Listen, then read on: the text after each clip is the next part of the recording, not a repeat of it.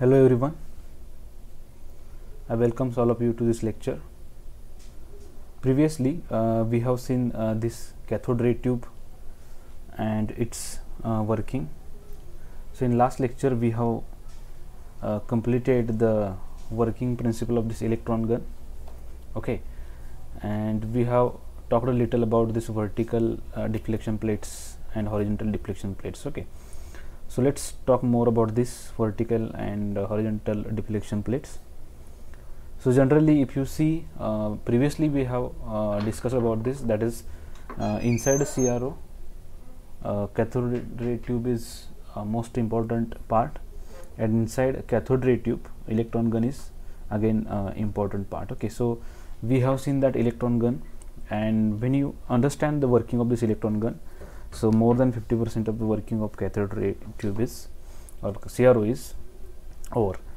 So let's see the next part, that is a deflection plate assembly. So we will just talk about this deflection plate assembly, and after that we will see in detail horizontal and vertical deflection system after a study of that fluorescent screen, okay. So if you see the deflection plate, so it is shown over here, okay. So these are the vertical and horizontal plates, and these are the leads to which we have to apply the voltage, and how to apply the voltage and how we are getting the deflection of beam, that we will see afterwards, okay. So this is the basic diagram that we have seen, but if you want some animated view of the CRO's inside part or cathode ray tubes inside part, then it is shown over here. This is the diagram which shows you animated view of the this diagram of a cathode ray tube that we have studied earlier, like this, okay. So this is the animated view. Now you can clearly see over here. So this is the heating element. So we have to apply the power supply to this, which will be converted into heat energy by heater or heating element, and whenever the heat is applied to the cathode, it emits electrons, okay. So to get this beam, we have to apply some inside assembly like this, accelerating and focusing anode and all other things that we have discussed earlier, okay. And how much voltage is required, that also we have discussed earlier. So while studying this or while listening this, please do most important thing is that please make a note of that, okay. So as this is the theoretical part, it is not possible to include each and every part of the theory inside these slides, okay. So that's why I will be focusing on explaining this rather than reading on a slides, okay. So that's why you have to make a notes of that. Otherwise in books each and every point is given in detail, but I want to explain that, okay. I don't want to read that, okay. So that is most important thing I want to tell you. So here we have to discuss about this X plates and Y plates. Now if you see this Y plates, these Y plates can be called as Y deflection systems, and this X plates also can be called as X deflection systems, okay. So here when the electron beam is accelerated by this anodes or this anode assembly, then it passes through the deflection plate assembly as shown over here, okay. And this beam can be positioned anywhere on the screen, okay. So but what we have to do is that we have to apply certain voltage to these plates, okay. So initially if you see, it will be bombarded at the center of the screen, okay. The deflection plate assembly of this CRT consists of two pairs of parallel plates, okay, and these are called as vertical and horizontal as discussed earlier. Now what we have to do is that we have to apply some external deflection voltage through an internal adjustable gain amplifier to one of the plates of horizontal and vertical plates, okay, and other plate should be grounded. So what we have to do is that we have to use some internal amplifiers for that, and if you are having two plates, then we have to ground one plate. For example, suppose if you want to apply the voltage to this X plates, then what you have to do is that we have to select any plate, and that should be grounded, and another plate should be connected to the voltage. Similarly, if you want to apply the voltage to Y plates, then same thing should be done over here again. Connect one plate to ground and another to the potential that you want, okay, positive or negative. Because I think you are clear in your basics, whatever the voltage we are talking about, the positive and negative voltage, that is measured with respect to ground, okay. Suppose for example if we are discussing about 5 volt, that 5 volt is with respect to 0 volt. Means what? And if you take a voltage, voltage comes with two lines, one is at 0 level and one is at 5 level. Okay, and suppose we are talking about -4 volt, that -4 volt is with respect to that ground or 0 volt, that you have to keep in mind. Means one line is connected to ground and another is -4. I think this much basics is clear at this level. Okay, so this is the way you have to apply the voltage. But the external voltage is applied through external terminals called as Y input or X input. Okay, suppose it is applied to the Y plates, then it is called as a Y input, and if it is applied to the X plates, it is called as a X input. Now, as discussed earlier, the positive voltage applied to this X input terminal will cause the electron beam to deflect horizontally. Okay, so that's why these are also called as X plates, are also called as horizontal plates. So this is another name to the horizontal plates, that is X plate. Okay, and that we have discussed earlier, this positive voltage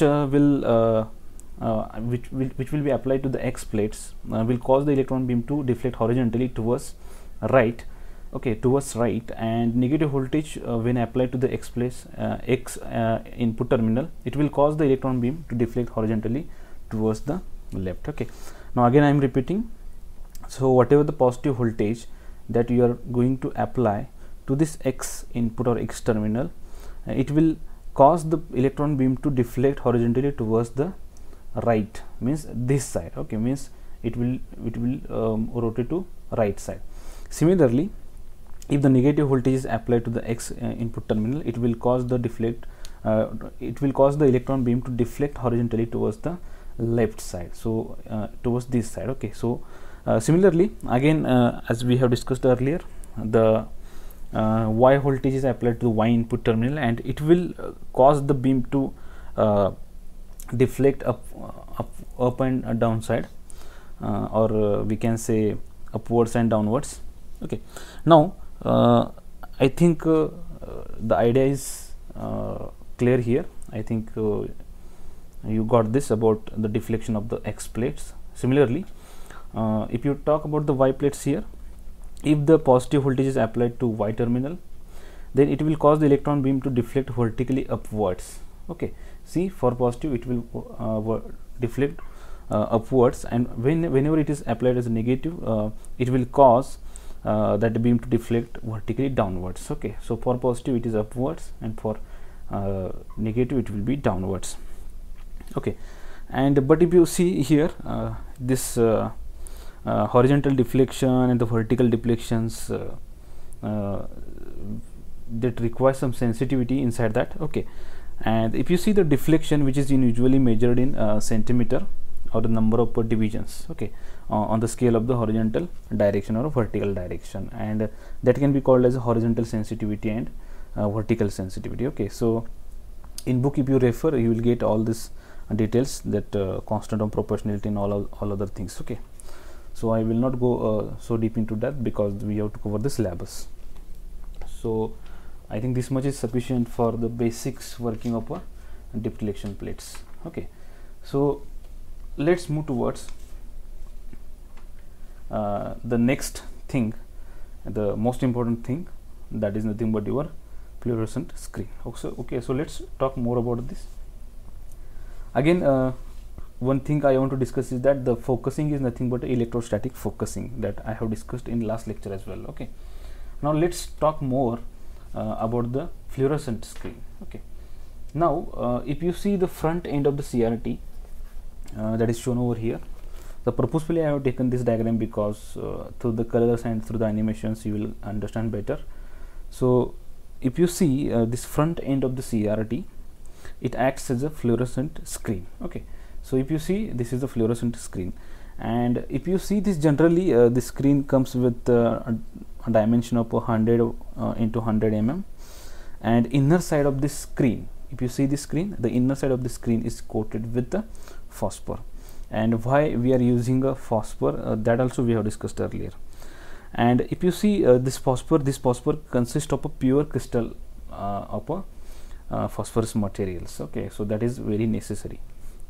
Now, why we have used is here phosphor? I think you have studied that in chemistry, because phosphor converts the electrical energy into light energy. Okay, so whenever an electron strikes on the, or electron beam we are talking about, strikes on a phosphor crystal, so we have to use crystal here that I have discussed earlier, so their energy level is increased. Okay, and this causes the phosphor crystal to emit the light, because they get excited at this time, and this phenomena is generally called as a fluorescence. I think this also you know. Okay, so due to this property of this phosphor material, we are using the phosphor material to display our waveforms or different signals on zero. Okay, now the light produced by this phosphor crystal on the screen does not immediately disappear. Okay, this you have to keep in mind, because when the electron beam is applied, or when the beam is switched off, the phosphor crystal will return their initial state, and they will release an quantum of the light energy, and the time period for which the trace is visible is called as the persistence or phosphorescence. Okay, this persistence can be a few microseconds, or 10 or seconds, or even in minutes, based upon the material that you are using. Okay, so again, keep one important thing in your mind is that I am talking about the this phosphorus materials, one most important property, that is a persistence. Okay, so what do you mean by persistent? Let me repeat again. So whenever the electron beam is switched off, suppose you have applied initially this electron beam on a screen, and when the light produced by this phosphor crystal is on the screen is visible, and when the beam is switched off, this light does not immediately disappear. Okay, whenever the beam is switched off. Okay, so when this beam is switched off, the phosphor crystal will return to their own initial state, but they will require some time, and that time period is nothing but that trace is nothing but a persistence. Okay, but this persistence property of this material is used based upon your requirement. Okay, or your applications. Okay, sometimes you will require the low persistence, sometimes you will require the high persistence. Okay, that is again important thing. Now the other metal that can be applied, such as silver, manganese, or copper, and chromium, are added to this phosphor material. Okay, so generally we are not using that pure phosphor material directly, because other metals such as silver or copper or chromium can be added to this. So these metals are called as activators. So they are used to change the properties of a phosphor, such as its efficiency and its emission, or spectral emission we can say, and its persistence. Okay, now the short persistence phosphors are used for high speed applications. Okay, so they require frequent refreshers because the operations are very fast in that case. Okay, so should not hold that light energy for a long time, so that's why the short persistence phosphors are used for high speed applications. Talking about medium persistence phosphors, they are used for general purpose applications. Okay, so long persistence phosphors are used for medical applications like radars or storage oscilloscope. Okay, so these are three different types of persistence phosphors. Okay, and another important thing is that whenever this electron beam strikes on the screen, okay, so if you see here there is a bright spot, so whenever it is a strike on a screen, its kinetic energy is absorbed by this phosphor material, which is shown over here. Okay, and this creates heating. Okay, and we have to take care about this heat, because the heat produced gives rise to a term which is called as a phosphor burn. Okay, so what do you mean by this phosphor burn? This phosphor burn is due to this heating, and which is going to damage your screen. Okay, so that's why this phosphor material that you are using, which will be having some high burn resistance, that you have to keep in mind. Okay, so this must be having some high burn resistance to avoid this phosphor burn. Okay, so what we have to do is that to overcome this problem, we have to use a thin film of a metal like aluminum to the non-viewing side of the screen, means to the back side we can say. Okay, so this aluminizing provides different advantages, like they will act as a heat sink of a phosphor, so that's why the burning of this phosphor materials can be avoided, and it can also increase the brightness level. Okay, and they also prevents the building up of charges on phosphor. Okay, that is again very important. Okay, so these are the different things which can be avoided with the help of the aluminum or aluminizing, we can say, or layer of aluminum which can be deposited to the non-viewing side of the, or we can say back side of this phosphor screen. Okay, so we have discussed the detail about this phosphor screen now. Okay, and I think you got about this. This is all about the chemistry that I have discussed, and I think you have studied this. But why we are using phosphor, and what are different advantages and disadvantages of this using phosphorus or fluorescent screen, that also we have discussed, and how to overcome that also we have discussed. Okay, now one interesting thing that you should know is that the phosphors, different phosphors are there, and if you see different phosphorus, they are coming with their number, that is like a P1, P2, P4, P7, P11, P15, P19, P26, P31, P33, like this, and P39. Okay, so if you see a book, inside that book all these materials and its characteristics and all other things are mentioned over here. So let me discuss a little bit about this. So if you see the phosphorus material, that is P1, P2, P11 and P31, these are having short persistence phosphorus. Okay, so generally if you see P31, okay, I will not discuss much about this. Generally if you see this P31, that can be used for general purpose application, so that you should know. Okay, so whenever we are dealing with different electronic equipments, and if that electronic equipment is having screen, then you should have to keep in mind this one important thing, is that there are certain different types of phosphor materials like P1, P2, P4 up to P39 in between that. Okay, so you have to see that table, you can get on internet as well, but out of that, which is very famous, that is P31, that can be generally used for general purpose applications. Okay, and another important thing I want to discuss about that is here if you see this diagram, here you can see some aqueduct coating over here. Okay, so what is the use of this aqueduct coating? So let us discuss about this. Okay, so when the bombarding of electrons, so if you see this beam, when the bombarding of electrons strike on the screen, okay, so what happens over here is they emit secondary electrons. Okay, so whenever the bombarding is there, they release energy and they emit secondary electrons. So in order to keep the screen in electrical equilibrium state, this secondary electrons which will be transferred due to this bombarding of electrons, we have to collect the secondary electrons. Okay, so these should be collected, and this collection of the secondary electrons is done by solution of a graphite called as a aqueduct. And so just keep this in your mind. I think everything is covered from this diagram now, and I think you are well aware about this cathode ray tube and its working. Okay, so this is all about the cathode ray tube that we have completed today. The electron gun assembly, we have discussed about deflection plate assembly. Okay, and we have discussed about fluorescent screen. Okay, now I think everyone has seen this cathode ray oscilloscope or a CRO. Okay, and generally we are focusing on analog oscilloscope, that is a cathode ray oscilloscope. Okay, nowadays some digital storage oscilloscope or digital oscilloscopes are available, and that also we have to see at the end of this unit. So if you see the CRO will look like this. Okay, in first year itself you may have seen this or used this. Okay, so if you see, these are the buttons which can be used to adjust x parameters, x-axis parameters and y-axis parameters. Generally x-axis parameter is nothing but time division, which can allow you to expand or compress the time or x-axis, and generally if you see the y-axis, it is related to amplitude, and this amplitude can be adjusted or this compressed, or we can say expanded with the help of the voltage knob. Okay, so and here you can see that these are called as channels or probes. Okay, so probes can be connected to these channels.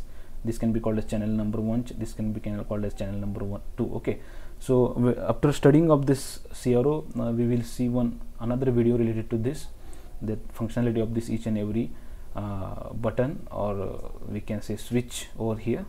That is again very important. And this is the screen that we are talking about, the fluorescent screen. Okay, and here you will see different divisions, equal divisions, horizontal and vertical divisions, and this is your sine wave that is displayed by this CRT and the fluorescent screen. Okay, see, we will see this practically as well. Okay, don't worry about this, how to use this CRO. That is very important, because most of the students are not having the knowledge of CRO, how to use, and most of the students are having the knowledge of just how to apply, how to connect the channel, and how to increase the voltage, decrease the voltage, how to expand and we can say compress this x-axis. But that much is not sufficient, because you must know everything, because if you want to enter in a core electronic field, then you must handle different equipments like function generator, CRO, okay, so power supply. Okay, so these 3 to 4 equipments are very important, multimeter we can say. So please in holidays also, please see that you are having the knowledge of this. Okay, so I think multimeter also you have seen, then CRO you have seen, function generator you have seen, and power supply you are using from first year. So just see these different equipments, see some videos of related to this. Okay, so don't take just basic knowledge, please do in-depth study of this, because this is very important. You must know which power supply we are using for our application. Okay, so you just know what is the voltage, that is 5 volt, 10 volt, 30 volt. Okay, you know the voltage only, but please see current as well. Okay, sometimes the power supply is singular power supply. Okay, so what do you mean by singular power supply, what do you mean by dual power supply? That also you know how to take a negative voltage from a power supply, how to take a positive voltage from a power supply. Okay, that also you must know.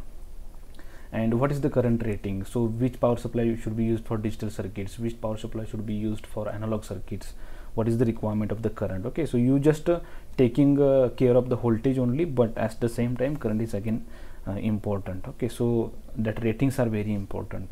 So take a function generator, connect function generator to CRO, generate some voltages with the help of that function generator, and apply to the CRO and see the change. Okay, these things you have to do.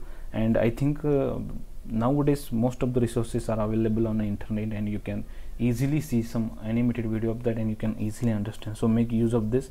You are having some time, and in right now you are in second year, so you are having 2 years, but see that you are strong with your basics. Okay, that is very important.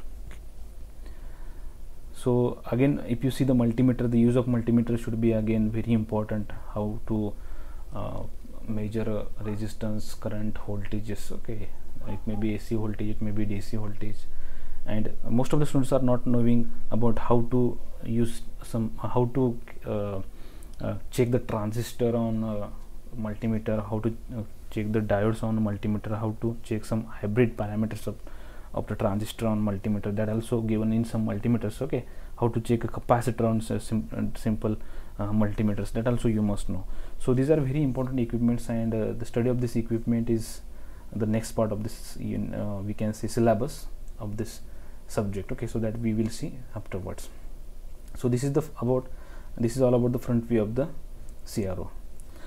Now whatever we have discussed about the vertical deflection system or the vertical deflection plates we have seen, but before applying any voltage to the vertical deflection plates, which are different parts inside this, that also you must know. Okay, because we have talked about the part behind this, means we have talked about the vertical deflection plates only. But if you see the system, so this is a vertical deflection system.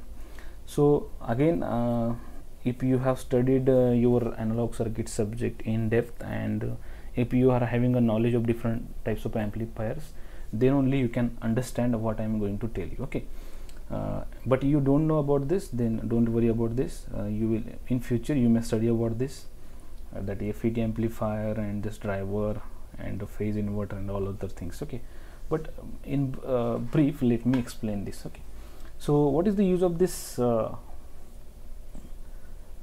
vertical deflection system? Okay, so the main function of this vertical deflection system is to provide an amplified signal of a proper level to drive the vertical deflection plates without any distortion. Okay, so the main working of this vertical deflection system is to generate and to provide the voltage to the vertical deflection plate. So right now we have discussed about these plates, okay, but now we have to discuss about the system which is providing the voltage to this X and Y plates. Okay, so right now we are talking about the vertical deflection systems.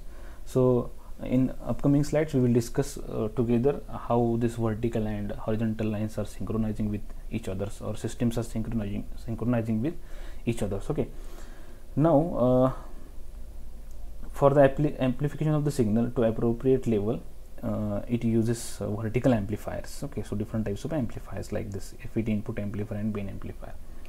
Now the vertical amplifier, if you see here, consists of number of stages having fixed sensitivity or gains, we can say, which is expressed in volts per division. And because of the fixed gain of this amplifier, and it can be designed in such a manner that it meets the requirement of a stability and bandwidth. Okay, so again the gain, stability and bandwidth is so adjusted so that you can get a distortion-less voltage over here. Okay, the input stage, if you see here, this input stage is we can say pre-amplifier, which consists of an FET source follower. Okay, and the FET source follower has high input impedance, and this impedance is isolated by the isolates the FET amplifier from the attenuator. Okay, so if you see the next stage of this FET source follower, we can say input stage is followed by the FET source follower, input stage is followed by the BJT emitter follower here. Okay, and in this this is done in order to match the medium impedance of the FET amplifier with low input impedance of a phase inverter. Okay, so right now I have told you that whatever I am telling to you, if you have studied the source follower and this impedance and the FET source follower, BJT emitter follower, then only you understand what I am telling you. Okay, but just see these two parts. Okay, don't go into deep, just to see this is the FET input amplifier or pre-amplifier, and this is the main amplifier, and some arrangement is done to we can say match the impedance. Impedance in terms impedance can be called as a circuit's resistance, we can say. Okay, so some adjustment is done so that we can cascade this, and that is applied to the vertical deflection plates. Okay, so this is all about the vertical deflection system. Okay, so in short we can explain like this: this generates proper level of voltage to drive the vertical deflection systems. Okay, don't go into deep that what is source follower and all other things. Okay, so if you see CRO, there are a bunch of circuits, bunch of components are over there, and if you see again simple laptop or simple we can say PCs, inside that also you will get a number of circuits. Okay, but we are familiar with some basic functions of or basic parts of that. Okay, so this is all about the vertical deflection system. Now in next lecture we will start with this delay line. What is the use of this delay line? This is the important part inside the CRO, and we in next lecture itself we will see why this delay line is required and all other things. Okay, so in next lecture we will start with this delay line, because in this lecture it will not be completed, because we have to study two types of the delay line, like lumped parameter and a distributed parameter. Okay, so in next lecture itself we will start and we will complete these two parameters. So in this lecture we have done thorough study of the CRT tube and vertical deflection system, horizontal deflection system, and we have discussed a lot more about this screen. Okay, so with the help of this animated diagram. Okay, now I think you have the best knowledge of this CRO if you have studied my previous lectures, and you have seen that videos. Okay, so now in next part we will see different types of CROs, then how to measure frequency and all other things we have to see. But for study of that, this much basic knowledge of functionality of CRO is important, and that we have covered. Okay, so thank you very much. In next lecture we will start with this delay line. Thank you.